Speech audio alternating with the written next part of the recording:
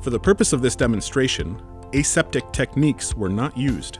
To ensure that the products meet the stability claims provided on the package insert, take care to reconstitute and store under sterile conditions as instructed.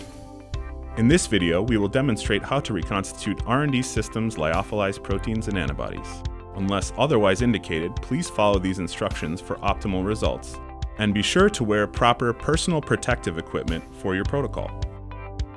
Many of our products are provided lyophilized to ensure stability during shipping and on the shelf. These products are all provided with a Certificate of Analysis, or C of A, that contains our recommended reconstitution concentration and buffer formulation. This information can be found here.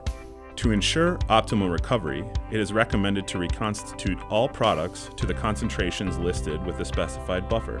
R&D Systems offers a helpful reconstitution calculator at www.rndsystems.com/calculators. This tool helps you easily calculate the correct volume of buffer every time. The calculator can also be found on each product-specific page.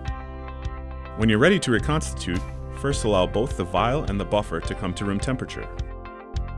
Once at room temperature, we recommend performing a quick spin in a centrifuge. This ensures that all of the lyophilized pellet is in the bottom of the tube. You can lightly tap down the vial if it does not fit into the centrifuge you have available. Now you are ready to add the buffer. If you do not have the necessary buffer on hand, R&D Systems offers a ready-to-use buffer specific to your protein or antibody at www.rndsystems.com/reconstitution buffers. Using the volume you calculated using the reconstitution calculator, slowly add the buffer to the vial to achieve the desired concentration. Gently agitate the vial to ensure thorough reconstitution of the lyophilized product. When mixing, avoid shaking, pipetting, and vortexing. This can result in protein loss or denaturation. The powder should be entirely dissolved within 15 to 30 minutes. Flakes and particulates may appear in your solution. If this happens, mix the product at room temperature for 2 to 3 hours or overnight at 4 degrees Celsius on a rocker platform. Your product is now ready to use. If you are not ready to use your product just yet, specific storage instructions can be found on the C of A.